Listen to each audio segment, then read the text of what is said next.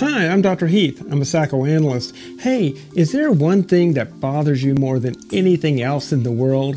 It doesn't have to bother you so much.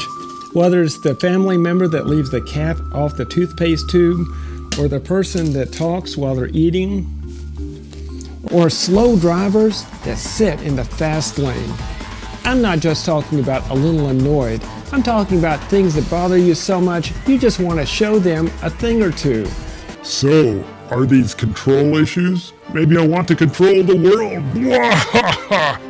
Oh wait, that's another video. Check out my video on narcissism when you get a chance. No, what I'm talking about is a variation on that, where a particular issue really bothers you. Sometimes people call that a pet peeve. Things really bug us when they touch us on an unconscious level. In fact, a high intensity of emotion is a great marker for something going on under the surface. It's like a volcano.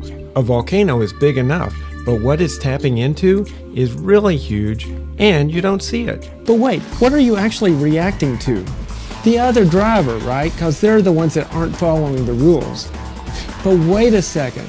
What if your expectations of the other person are getting the better of you? Sometimes we psychoanalysts call this projection. What if that person is distracted? Maybe their girlfriend just broke up with them and they're thinking about that. No, all I see is some jerk who doesn't care about other drivers. But wait, am I talking about myself now? See, there are things about ourselves that we can learn from these pet peeves. Sure, everybody has them, but the content and the way it comes up is particular to the person. What if you're somebody that spends a lot of time learning the rules of the road?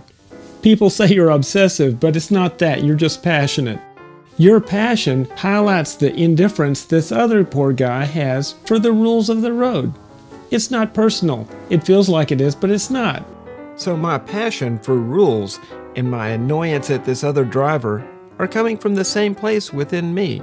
Maybe uncertainty makes me feel out of control or overwhelmed. So what if I'm the kind of person that really likes the toothpaste cap to be left on the toothpaste? Maybe there's bigger fish to fry in this world, and maybe I can just clean off the excess toothpaste once a week. I'm here on YouTube, 7 Central on Thursdays. Please subscribe to my channel and consider contributing. I've got a couple of options. There should be a link on the screen here. See you next time.